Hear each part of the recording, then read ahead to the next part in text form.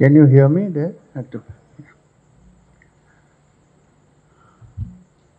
So, we're back. Morning session. I hope you did some thinking about the morning session. And you might have your questions ready, I suppose. But first, I'm going to talk about, as I promised in the morning, what did I promise? No, the Gita. We discussed the Gita, and I said when I come back, I'm going to talk to you about the 12th chapter called Bhakti Yoga. Before that, may I, on behalf of our gathering, welcome our ambassadors from India.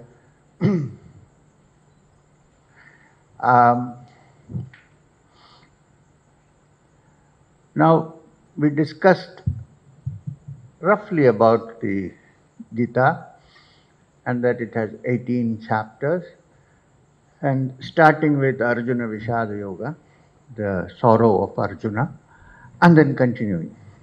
Right. Now, there is one chapter in the Gita called Bhakti Yoga, and this is the 12th chapter. So, usually, Bhakti, very often among intellectuals, takes a back seat. I see many people who say we are Vedantins, we are yogis. There are many people who say we are bhaktas, but difficult to come by when one really is a bhakta. But that's okay, we will discuss that. Now, the question usually asked is, why did Vyasa, who of course obviously wrote the Gita, wait till the 12th chapter to talk about bhakti? Why couldn't he have said, if it is so important? Especially because of the fact that at one point in the Gita, Krishna says, Sarva dharman paritveja mamegam saranam vracha aham to sarva papebhyo moksha ikshami mashucha. Just have surrender to me. Forget all your worries, put them all at my feet and reach moksha. Now this is a good definition of bhakti.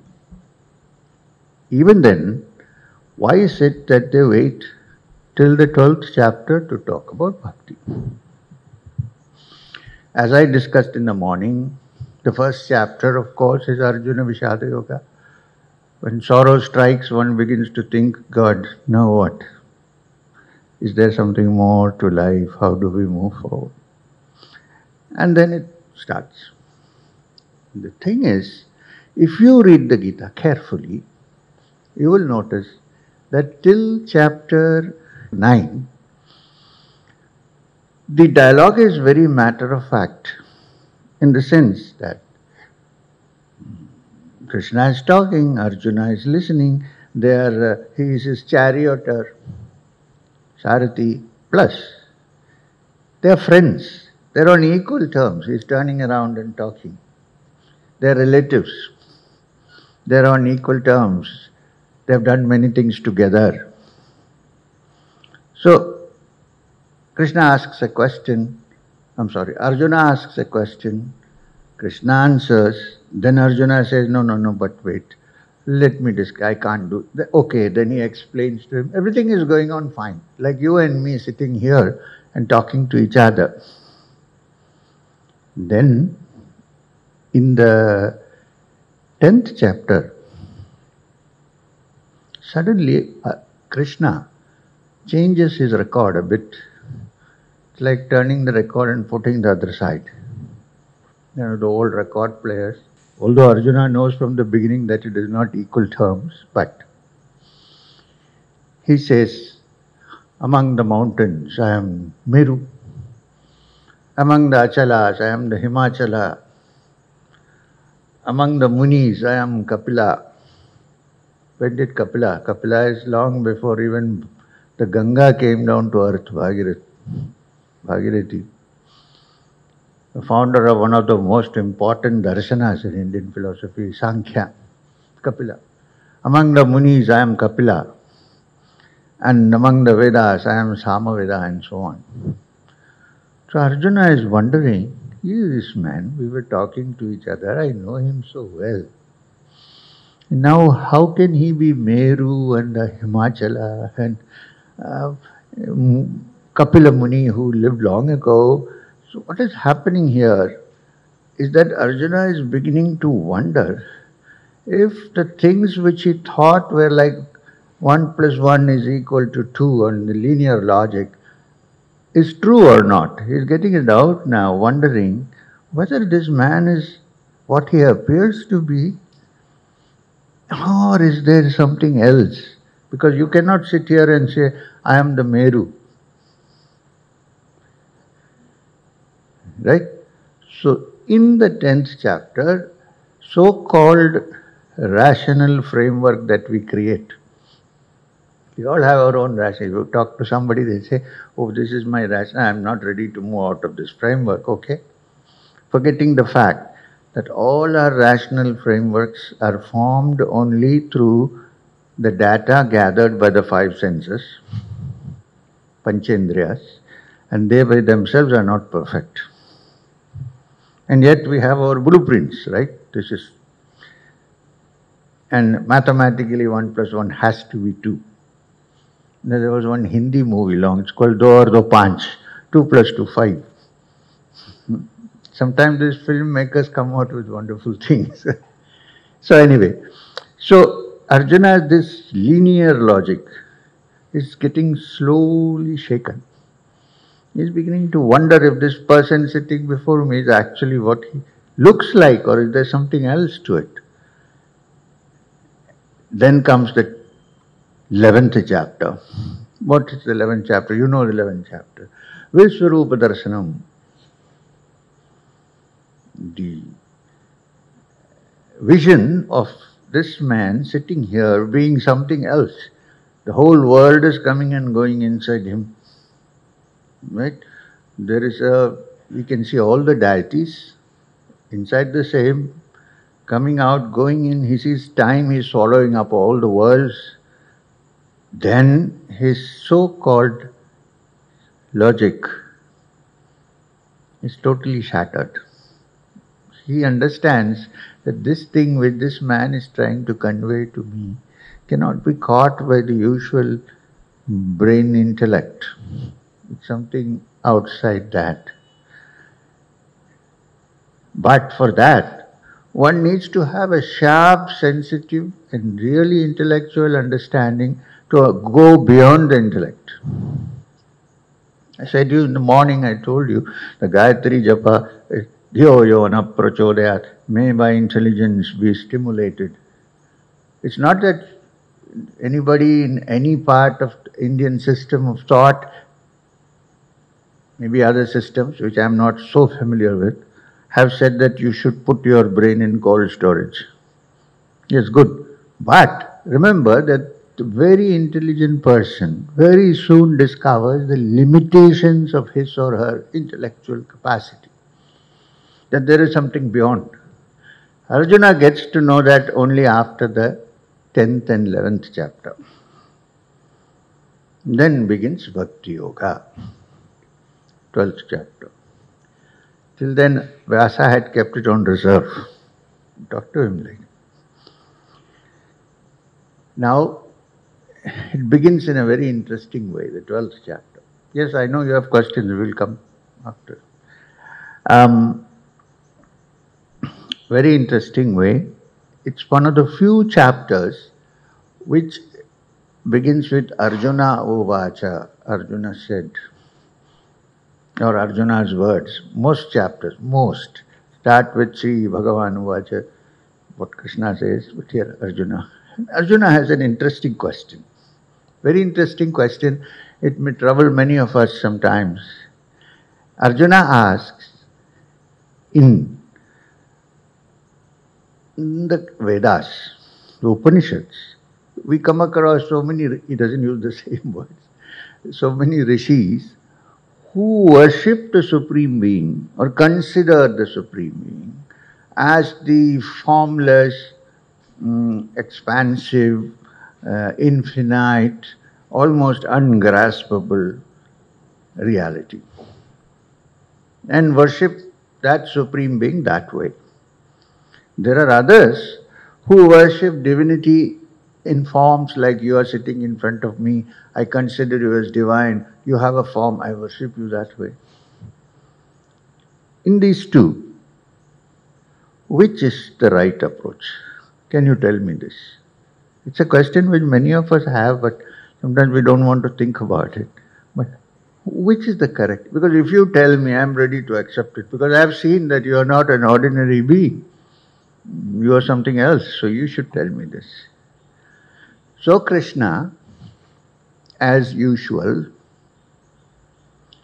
you know how he behaves throughout the Mahabharata, goes about in an indirect way. Now this indirect way has its own advantages. Sometimes direct things don't register.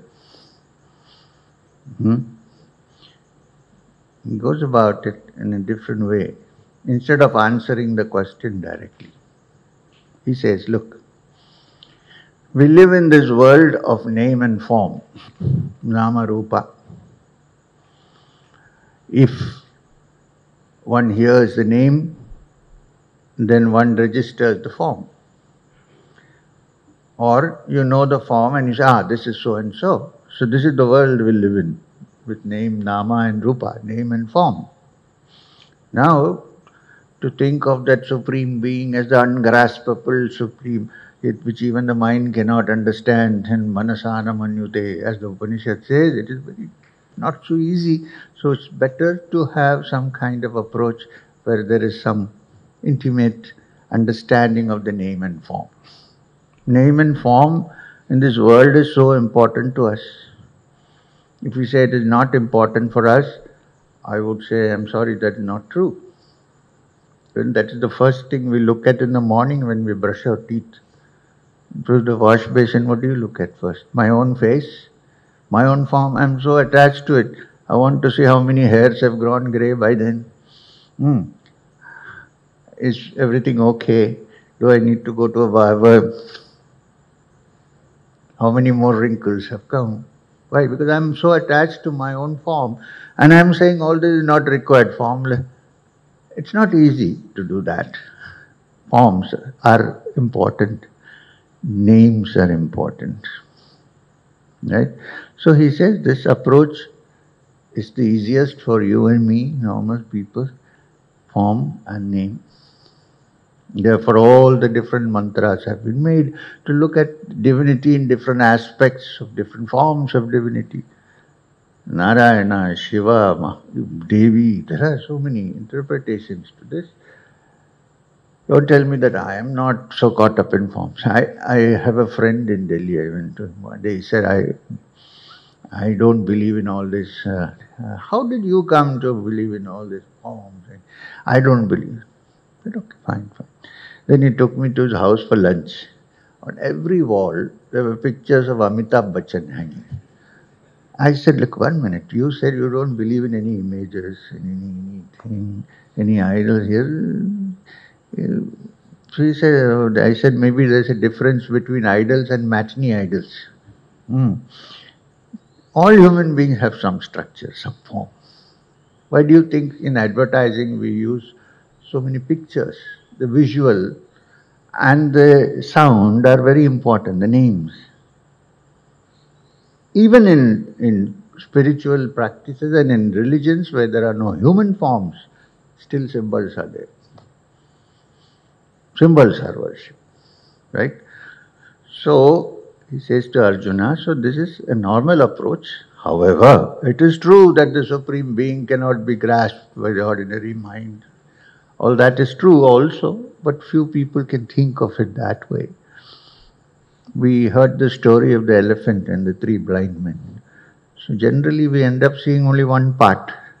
Better to hold on to it, hoping that you will see the whole.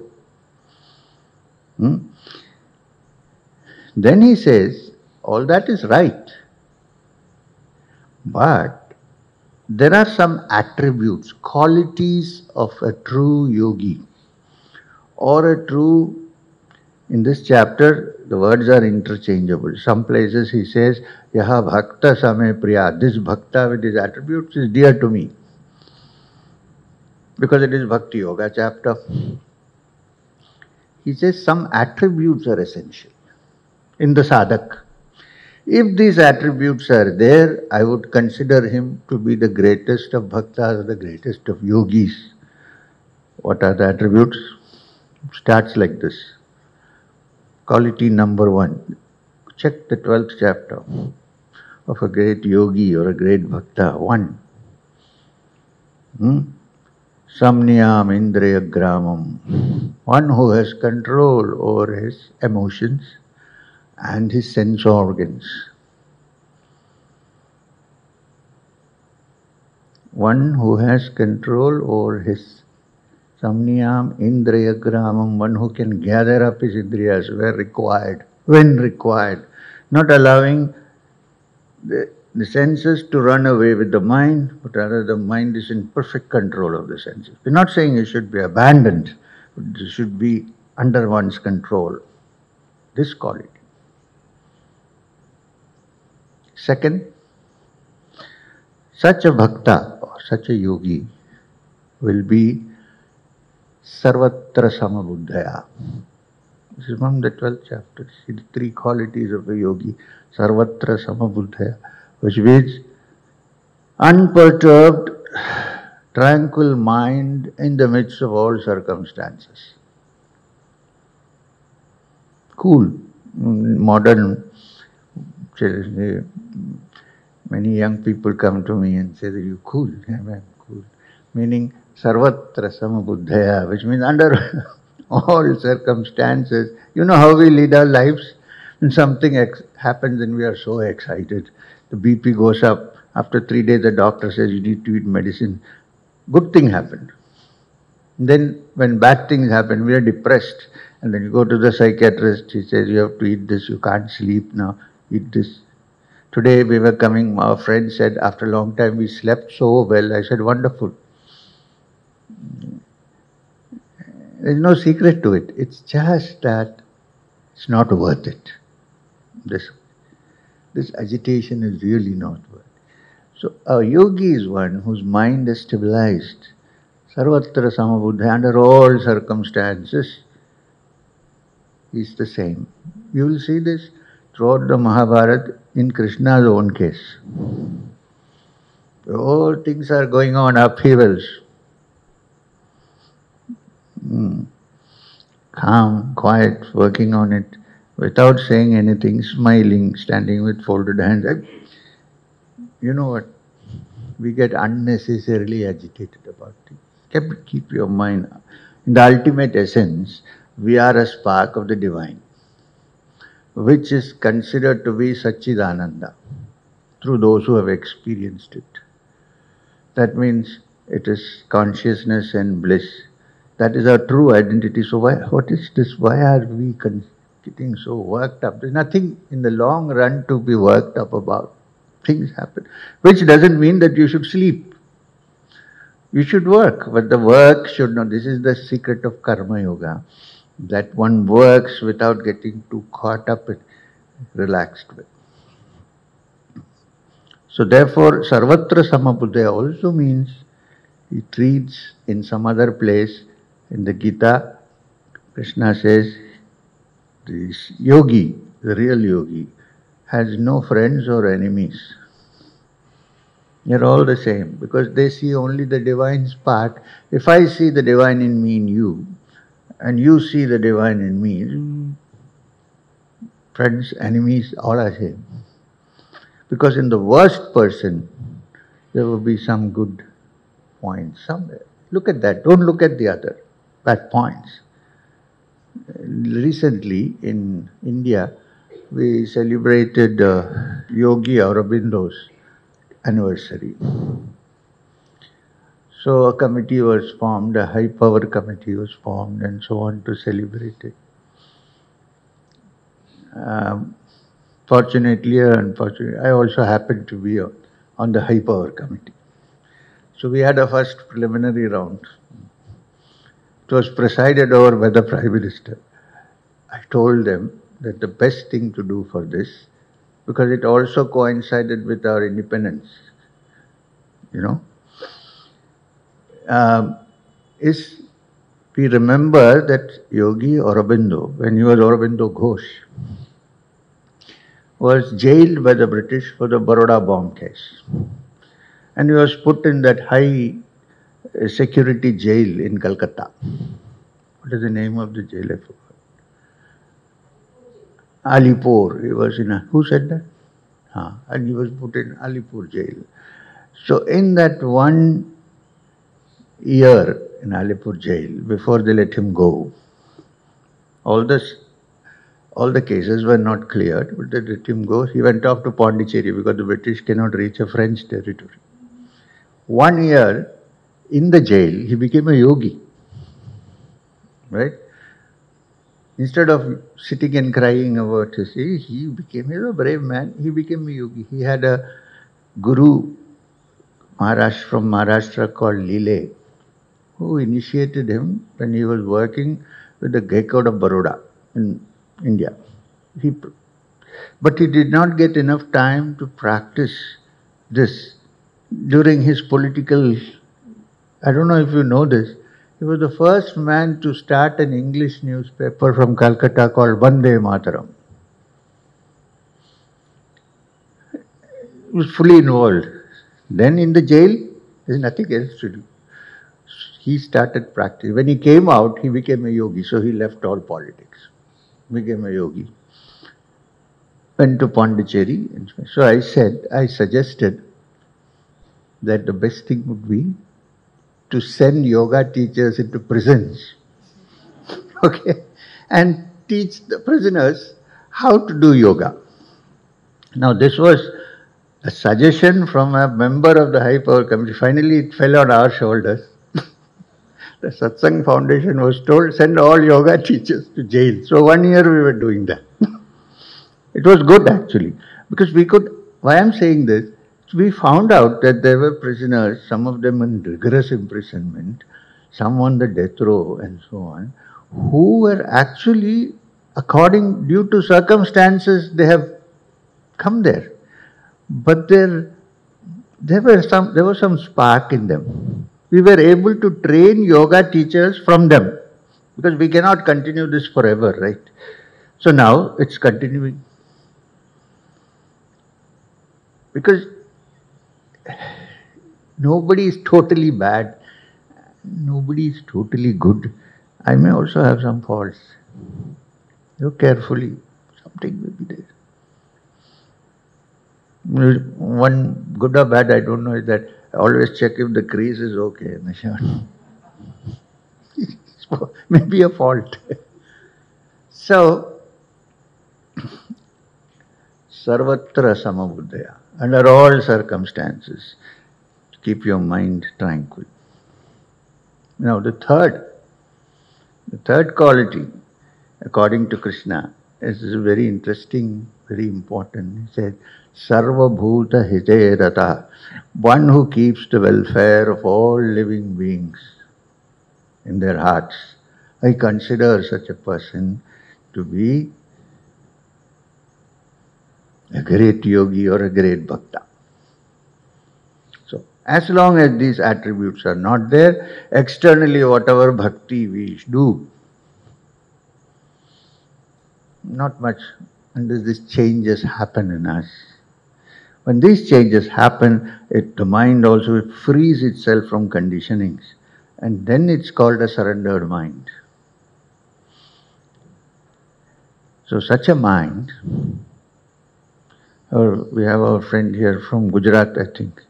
There was a great saint in Gujarat, Narasimha Mehta, whose beautiful song, anybody knows? Vaishnava Janato, se ne kahiye je, peed parai jane re, paradukhe upakar kare to mana abhiman nani re.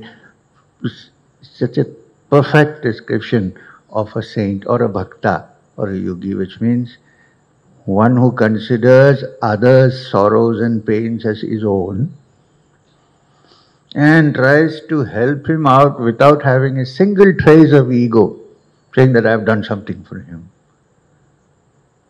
Says that such a person I consider to be a devotee of the Lord. So this is, Narasimha Mehta was born some years ago, 100 years ago. The Gita came 1000 years ago. A conservative estimate. I'm sure it was older. These are the qualities of a bhakta. And bhakti also, it means when you have understood that beyond a certain point, the brain ceases to capture and therefore comes to rest. This coming to rest is not only bhakti, it is also Vedanta. Patanjali describing yoga, defining yoga says, yogas chitta vritti nirodha. When all the vrittis of the chitta are gone and the mind becomes clear and crystal clear like a mirror, it reflects the inner self, which is the Supreme Self. Such a person, even if he looks at others, cannot see anything other than the Supreme Person. Therefore, one respects the divine in, we are walking, talking, thinking temples of the divine. Other temples are built with rock and cement and concrete. These, and they don't move, they are in one place. Here, talking, speaking, thinking, moving temples of the divine. So a human being is so important in this context. Well, animals are also important. Because human beings are the ones who realize this, and the animal does not have the capacity to realize this. And the structure of a human being itself is such, it's the only creature, of course occasionally the gorillas and chimpanzees do stand up, but normally the only being, the only structure that is built in such a way that the spine is upwards and not horizontal. Have you thought about that? They stand up for a few seconds, but they have to go back because that is their natural course. So the movement of the mind here is this way. Here the movement of the mind is this way. Which is why in Kriya Yoga we say that the energy should be awakened and taken up the spine. And when we pray, we always put our hands up. Now on this,